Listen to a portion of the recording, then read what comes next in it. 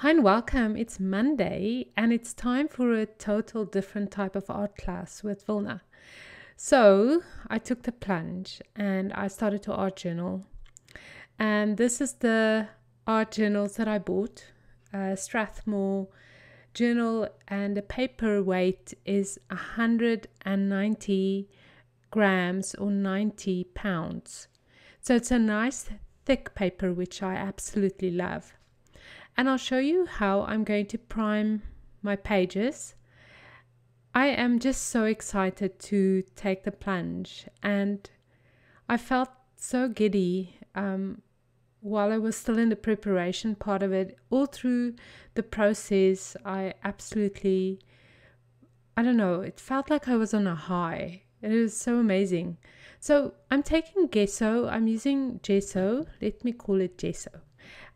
Golden, and you can see it's quite liquid. So I'm just scooping out a little bit on the page with a craft stick, and I'm just taking an old rewards card or a hotel card, and you just want to spread it around. And let me tell you that this works like a charm.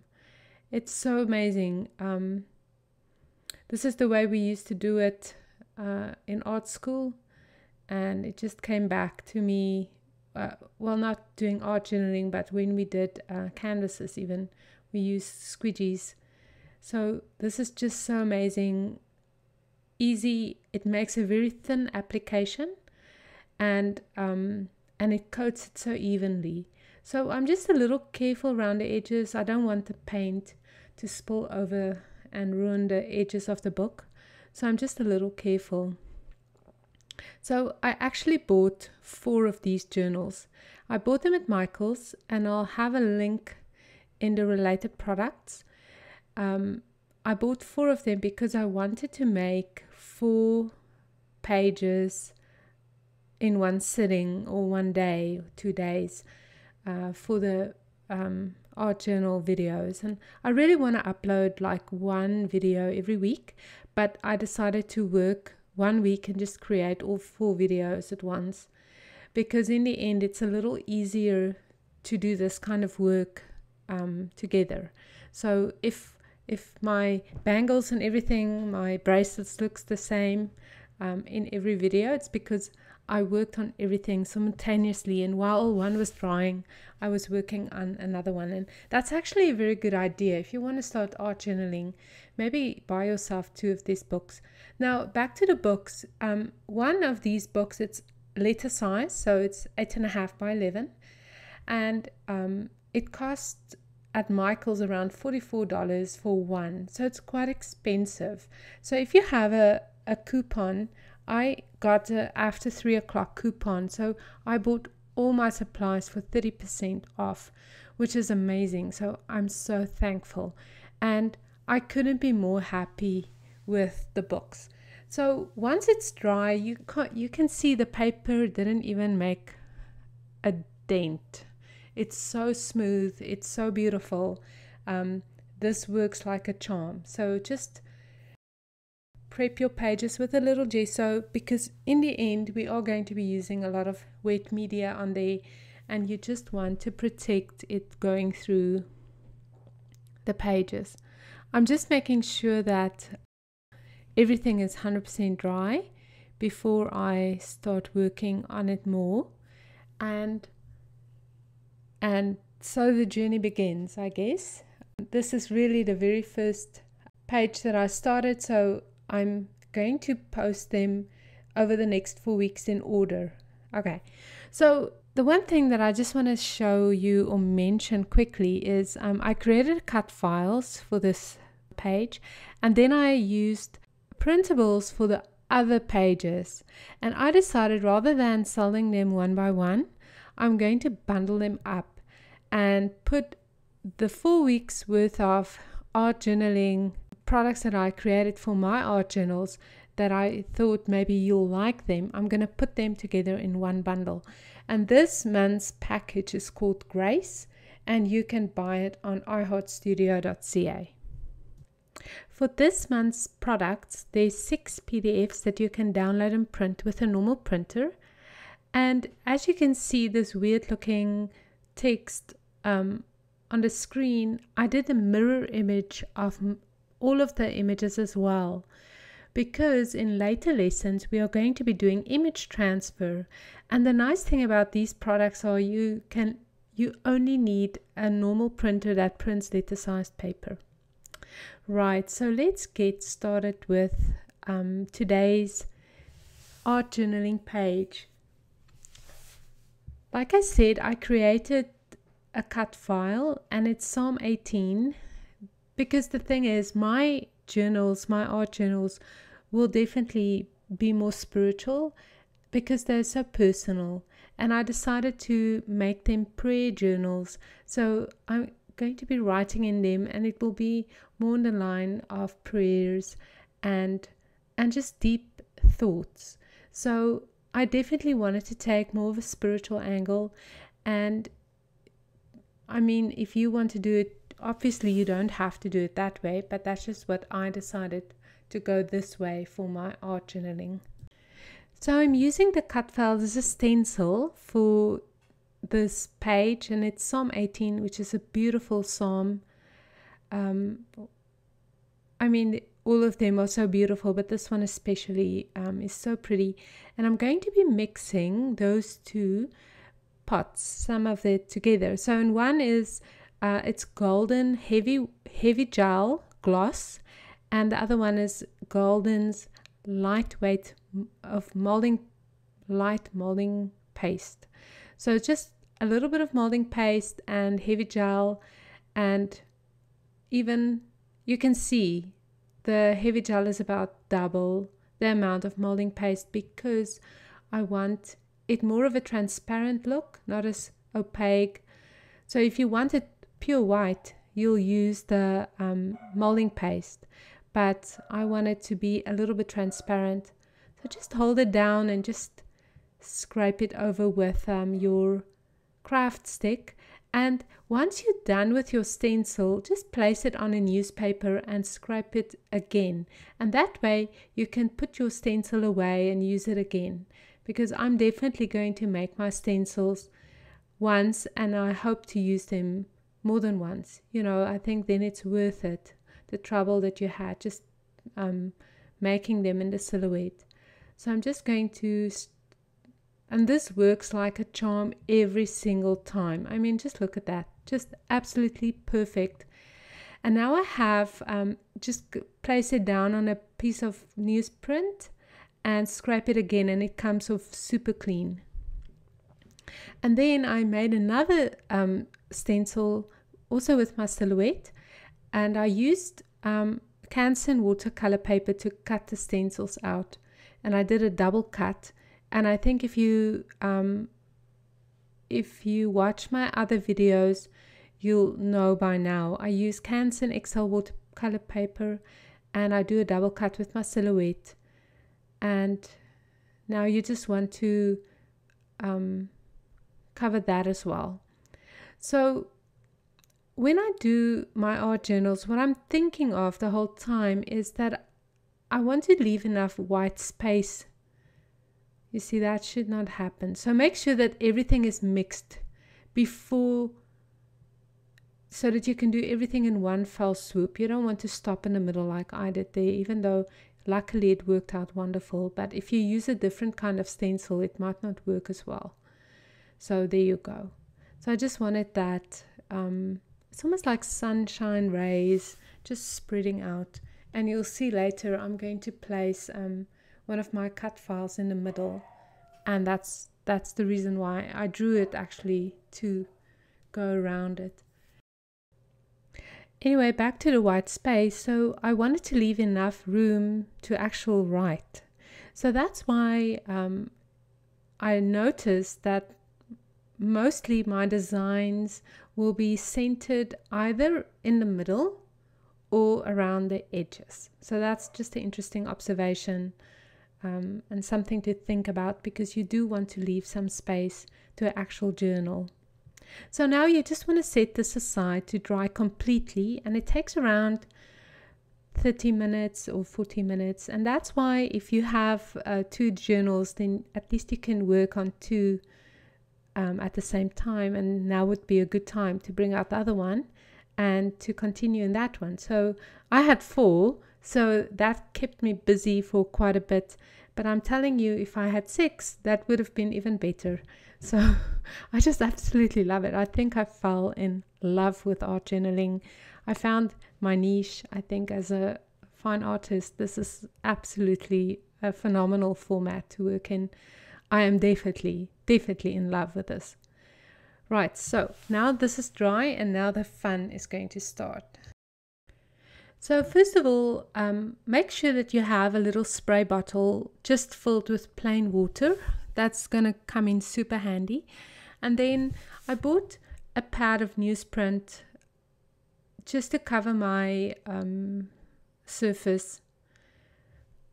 In the end, it didn't really work all that well, because once I get working, I forget sometimes just to put something behind. But luckily, all the sprays and things that I use comes off from my work surface with just a little bit of water and soap, so that's fine. So I'm using a Mr. Yui, and this color is called Pretty Pink, I think. Let me just see here.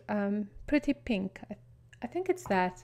And then you can see I sprayed with some plain water as well. And now you just want to spray a little bit more so that it flows. You can see there you go, just like that. And now place it down, because you don't want the water drops to go all the way to the edge. And now I'm using a pink. This is just spray paints that I have, mists from scrapbooking, and the pink is by October Afternoon, so that's how old some of my mists are. And I'm sure that most scrapbookers have so many mists, so you can use anything you want to. Just let it drop off a little bit.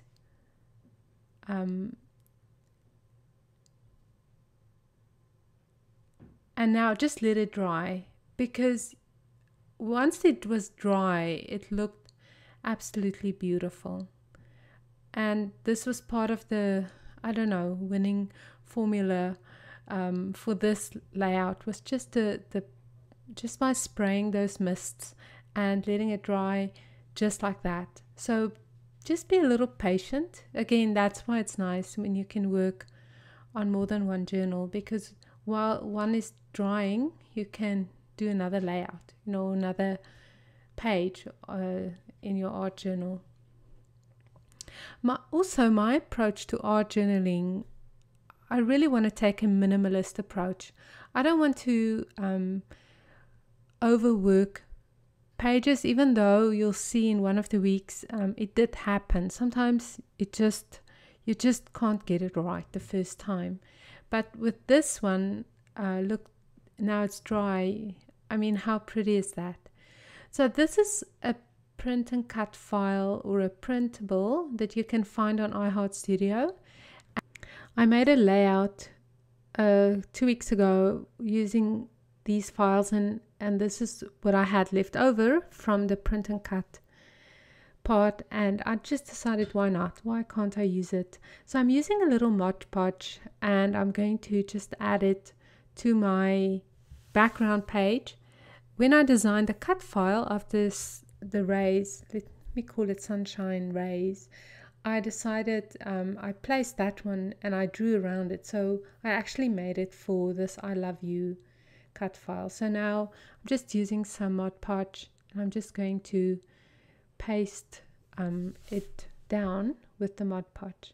I love Mod Podge, and in next week's video I'll show you how to do an image transfer. And believe it or not, I've never done it before, and I just used Mod Podge and it worked perfect. I mean, no, I won't say it worked perfectly, but it worked wonderful. I'm going to perfect this as I go on with my art journaling. I'm sure I'll figure it out exactly how to do it, but I must say I was pleasantly surprised, and it opened a new world for me with printables if I can show you how to image transfer, and that means that you can even print this design and do image transfer. The only thing with image transfers is that you have to print a mirror image. So this one has to be flipped over, and then you can print it, because when you lay it down, then it will be good, you know, it will be the right side up. It's hard to explain, but I think you know what I mean. So I'll show you next week how to do the image transfer, and it opened up a whole new world for me. So let your Mod Podge dry. Again, I think this is the big thing.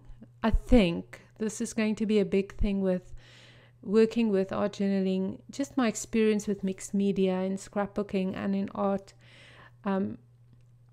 has taught me one thing, and that's that it's better when it's dry, especially if you want a certain look.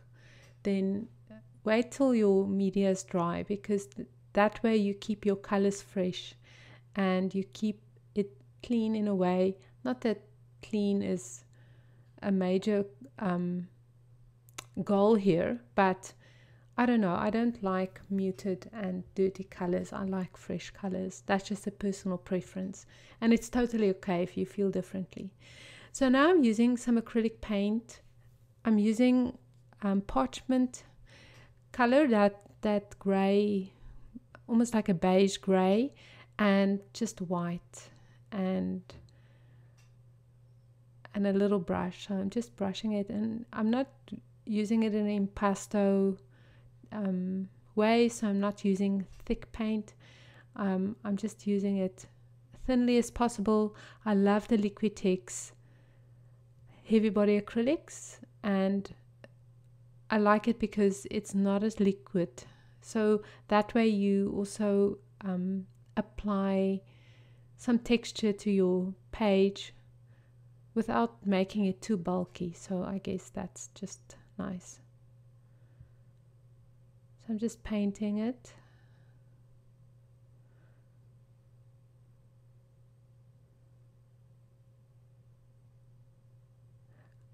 I think the same principles will apply for me personally with art journaling as in with scrapbooking, and that is to not overdo it. It's so easy just to keep on doing and carry on, but just to make a statement or a decision point to yourself, like, and say this is enough, you know.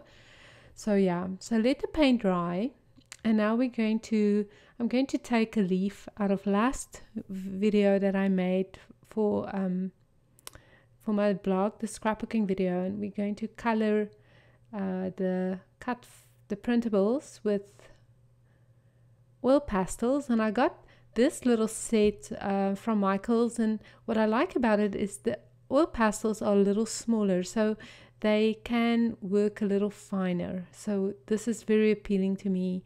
I like this very much, the fact that they're a little smaller.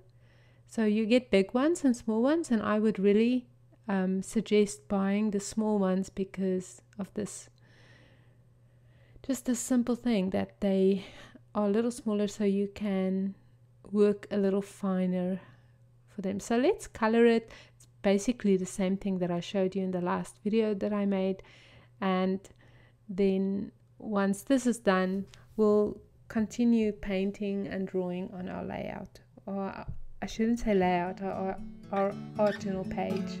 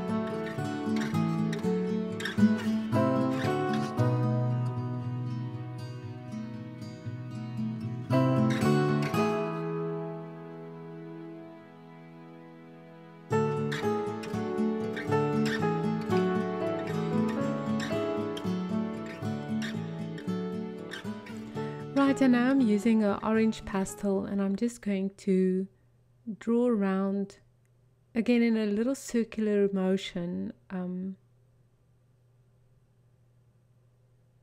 around the little print and cut file or the little journaling box.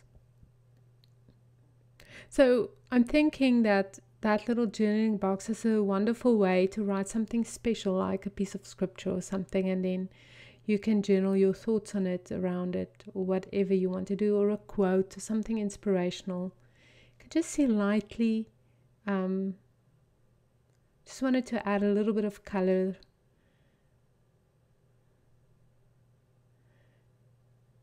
And now you can see how this page is coming together already, just a little bit.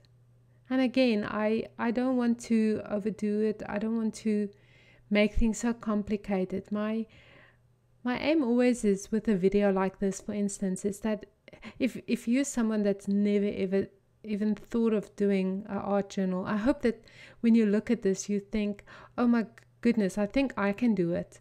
And when that's the case, then I'm the happiest person on earth, because that's exactly what I want. I want to have you do this with me, and to show you it's not that difficult. You can literally do it step by step with me and create a layout that, or a page that looks exactly like mine, so, or even nicer, you know. So yeah, of course. So that's a gelato, and I'm just misting it a tiny bit, and then just using my hands to spread it over. So water is a wonderful thing. It's a very handy idea to have one or two of those little bottles. They're $1.50 at a dollar store or Michael's, just filled with water. So that's a very handy little tool for art journaling.